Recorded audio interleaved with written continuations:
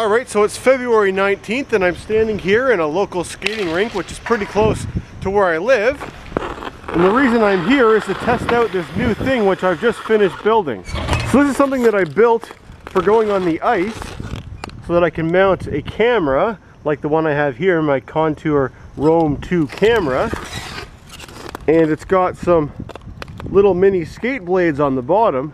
And the idea is that I can push this while I'm skating and I can film a view of what I'm skating past without the camera being all shaky. As you see, when somebody skates, their body bobs back and forth from side to side, and there's no parts of their body which stay completely upright. In previous winters, I tried making videos where I've skated holding the camera in my hand as steady as I can, but as you see, it's still quite shaky. Last winter I built a chest strap mount so I could mount the camera down here to hopefully get a more stable shot, but the result really wasn't very stable either. So I figured with a design like this, where I could leave the camera attached to something which stays level with the ice at all times, I should be able to keep it quite flat and quite steady. Alright, so now I'm going to switch to this camera and we'll give it its first official test. So the first thing you'll probably notice is the camera is slightly tilted to one side. That's because I didn't level the lens correctly before we started.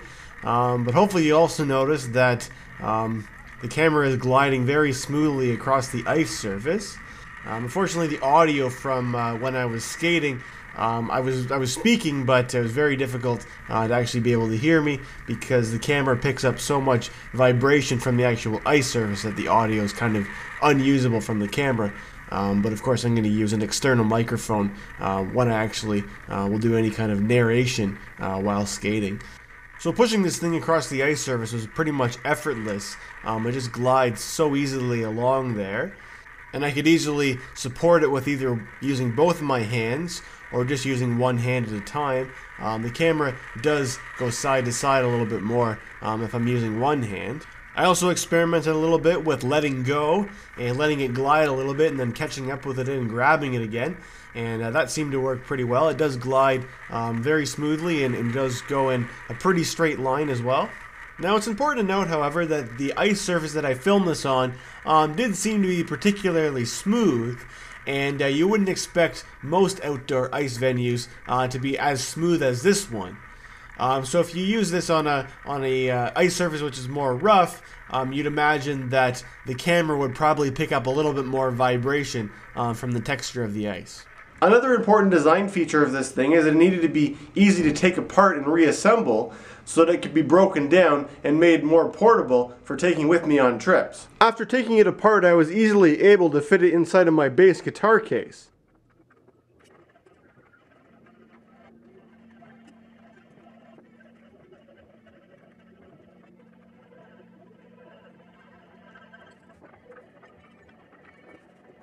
Everything's held together using mostly drywall screws, and I realize these aren't the best kind of joints, but since it's a triangular shape, it's actually surprisingly sturdy. And then my camera just mounts right on there using the regular tripod threads. So it just uses a 1/4-inch bolt, which is a thumb screw. It can also hold more of a traditional kind of camera like this one here, as long as the camera has that tripod hole in the bottom. The blades are made from angled aluminum. I just bought a long piece of aluminum that had this cross section here, and then I cut the ends on angles to turn them into blades.